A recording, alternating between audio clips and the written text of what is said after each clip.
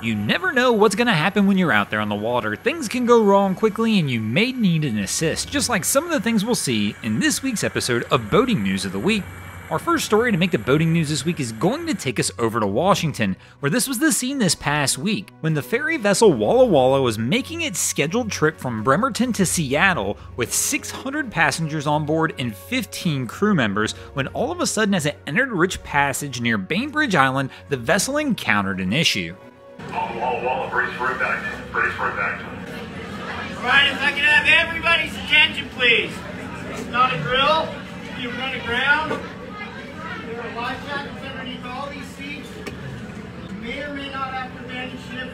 Not an issue right now, but The vessel during its voyage wound up losing power, causing the captain to lose the ability to steer the ship, then causing the vessel to go ahead and ground on Bainbridge Island. Fortunately, during this incident, there were no injuries reported during the grounding. The vessel was stuck on the beach for several hours while crews waited for the tide to come in and pick the boat up off the bottom of the seafloor. Once the tide started coming in, US Coast Guard vessels and tugboats actually were able to go ahead and pull the boat back off the beach and get it refloated. Passengers were then transferred to Kitsap transit vessels that took them back to Bremerton. Most passengers were off the vessel around 10 p.m., but those with cars had a little different fate. While they were able to leave the vessel, they were told they were going to have to leave their cars on board the ferry overnight and they could come pick them up the next morning. There were approximately 120 cars on the ferry vessel at the time of the incident. Current reports claim that the incident was caused by a generator failure, causing the vessel to lose power, but both the Coast Guard and the company that owned the ferry ship have launched an investigation. Currently, the ferry has been moved to port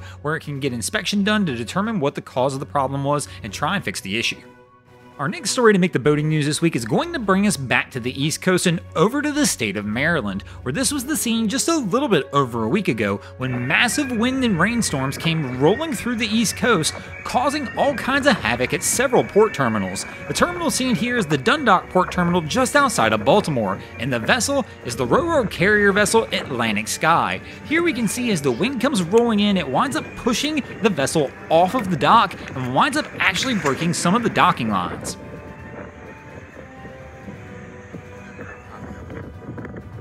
Here we can see the vessels basically being manhandled by the wind and current. You can hear over the radios as the crew is being told to man their stations and get back to the deck as the captain tries to regain control of the ship and get it back onto the dock. Fortunately, in this situation, they are pretty quickly able to get the vessel back under control and no injuries are reported, but it really is a wild scene and shows you just how fast things can get out of hand, even for a vessel that's already tied up and at port.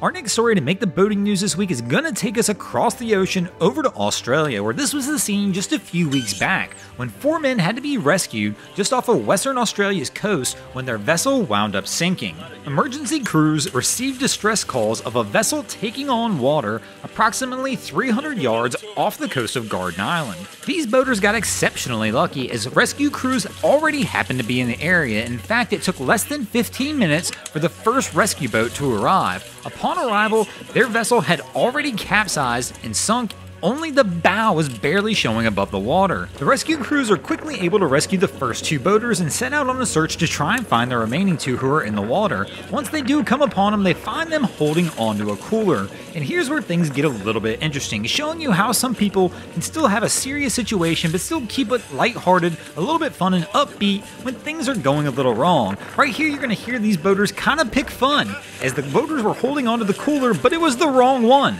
This is the cooler with the ice and the bait, and the boater winds up saying, "Oh no, the other one had the adult beverages." oh no, the other is just got beers in it. That was just ice and bloody bait. G'day, mate. You can hear the heartbreak in our boater's heart once he realizes this cooler doesn't have the product in it he was hoping to have for the ride back to shore. Fortunately, in this situation, due to the quick timing and rescue efforts of this crew, no injuries were reported and these guys were brought safely back to shore. Unfortunately, the other cooler was never found. Thanks for watching, guys. I hope you enjoyed this week's episode of Boating News of the Week. If you ever see anything crazy happening out in your waterways, be sure to hit us up on Facebook or Instagram and let us know, and you might see your stories over here. Just like GrowGrow 12201, Remy Danielson, Picasso West, John F., And Robert Willis did this week, and if you guys haven't already, go ahead and drop an anchor on the subscribe button here. If not, we're coming to steal your drain plug.